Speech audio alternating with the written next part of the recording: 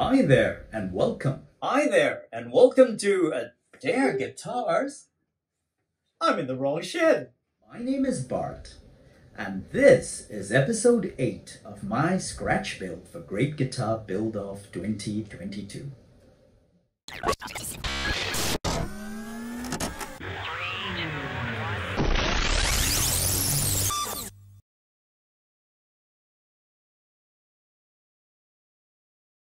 That little clip was from 3 weeks ago when my wife and I had our first holiday in 3 years.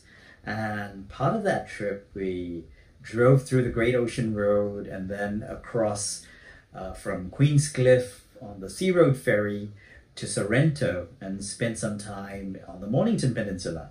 And guess who lives around there along the route?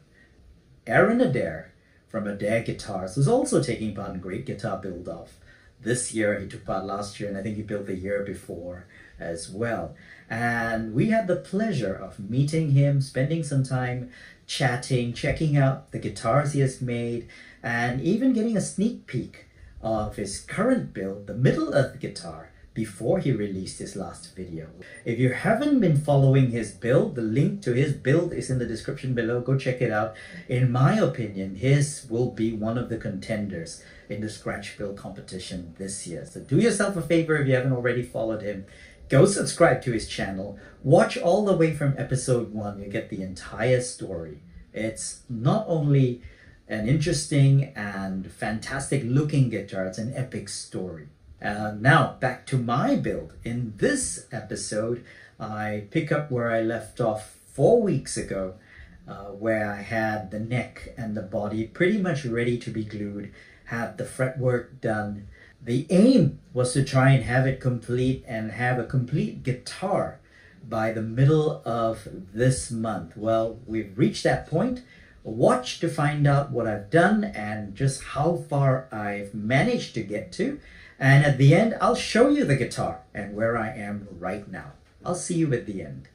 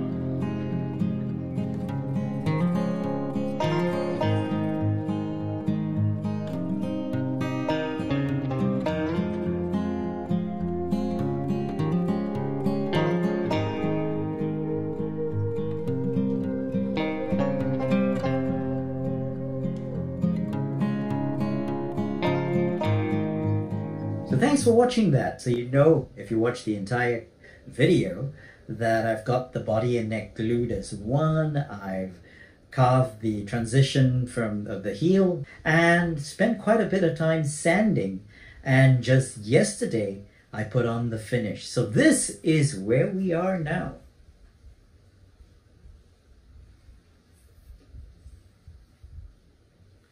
It feels good. It's the first time I'm using Crimson Guitar's melamine finish, and it's beautiful. It wasn't difficult to use. Well, the first application, I realized it dries very quickly, so I had to move quickly. But once you put it on, wait a few minutes, buff it, it has a very nice and smooth finish. What I will do though is let this sit for a week, wet sand it a little, not too much, and then do one final coat on that. And of course, the other thing that I need to do is put in the pickups and the switches and the knob and the hardware. And then it's a setup and we're done. And I hope to have all that done next weekend so that I have a week for the final video. Well, for the demo and the final video, which will include look back at the entire build process all the way from the beginning. So thank you for staying with me till the end of this video. If you like what you saw, then give me a thumbs up down there. And if you haven't already subscribed and would like to follow, well, the rest of the build, one more video and maybe another one after the end of the competition, then why not click that subscribe button? Meanwhile, take care, stay healthy, and have a good week. I'll see you in the next video.